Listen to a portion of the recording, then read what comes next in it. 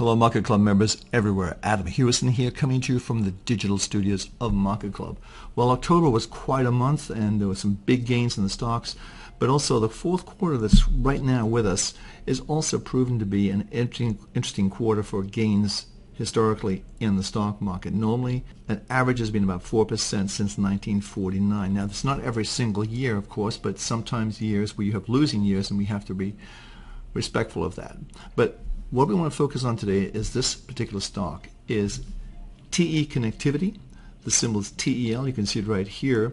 And what I have on the screen is I've drawn a trend line from the highs that were seen back in March around the little over the 72, 73 area. And we've had that trend line hit 3 spots, which is exactly what we need to see if we're going to see a valid trend line. So here's the first spot right here, and a couple of spots there, and right here. You see how it got to the bounce back.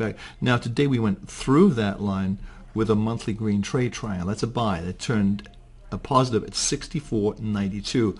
Now earlier it was 62.57. It came out of a short position on a monthly trade triangle that was in place right here. So the market went down. We've had a couple of trades there, but generally speaking, it looks like it's made a huge base. You can see right here, this looks like a big base. It just went over this level right here, 64.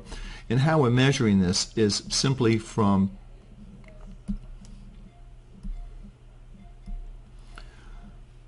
this level right here, which is 64, to the lows right here, and we'll call that 56. So if you subtract 56 from 64, that gives you $8. Okay, so we're going to take the same $8, and we're going to add it to 64. So we do that, and it's going to be up to 72, and that takes us all the way back to these levels right here where the markets had problems before. So that's going to be the upside target for this stock. It looks very, very good in our opinion. You've got a nice strong break of the trend line, which is right here, classic trend line. It's about since March, so what is that, almost an 8-month trend line. And then you have the move over the 50 line, which has been in place for quite some time, but it's still very strongly over the 50 line, indicating a strong upward trend. So I would look for this market to continue up. I would say probably the first reasonable resistance area is going to be around the 67 level.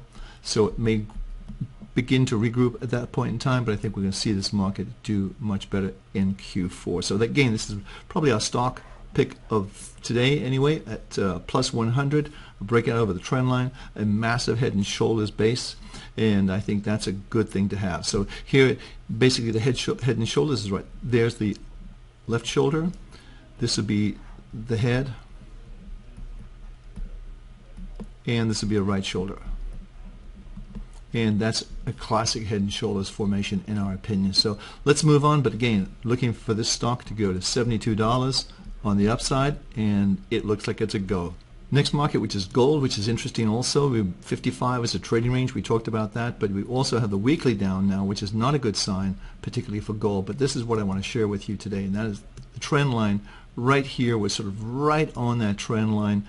So if this doesn't hold it, then I think we're just going to be in a very large trading range, probably surrounded by the highs that we've seen here and the lows there. So let's see how that plays out. But a little disappointment in the gold. It's come back a little further than we expected, but this is kind of like the last stand right here, this trend line that we see from August, and we are below the 50 line. Speaking of a large trading range, you can see the euro has pretty much had the same pattern here. We've sort of found resistance right around these levels, and it looks like support's coming in right around the 108 level, which is our target zone, by the way, for this market. So let's see how that plays out. But again, it's a 55 trading range, so choppy, choppy, choppy in this area. Next market is crude oil. I'm going to put a candlestick chart on here, and let's scope this into like 3 months so you get an idea. But again, this is a problem where we've got resistance in this market right around the highs. You can see right around the 50 area here, and we've got support. It looks like here, but we've broken through the support, so it looks like we could still see this market become more and more defensive and possibly moving down to touch these lows back here that we saw in August. So again, the thing to look at is the tops here and this sort of formation you had from here. We'll call this, let's say 45 to 51. So it's $6. I think you could see, as I say, down to the 40 level, and even the $39 level. So it looks like the trend is there.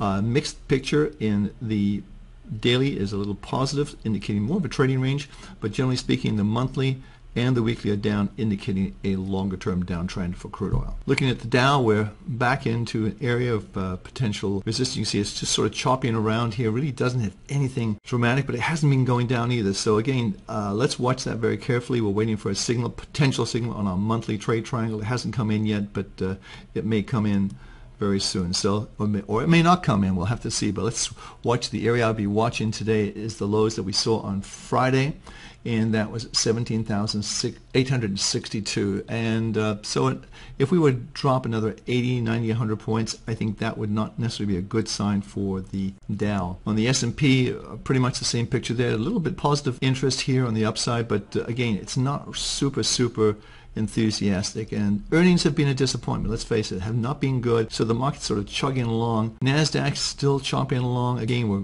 overbought, but it doesn't really matter at this point in time. I think the key level to look at there is going to be the 5,054 level. So another 50 points down, but that's where support is right now. So let's see how that plays out. I'm Adam Hewison, but check out that stock that we talked about from the very beginning, and I think that's the one to look at. There's this TE Connectivity, symbol TEL, and there's the signal today that came in at 64.92. So I'm Adam Hewison. Have a great day trading, and thank you for watching.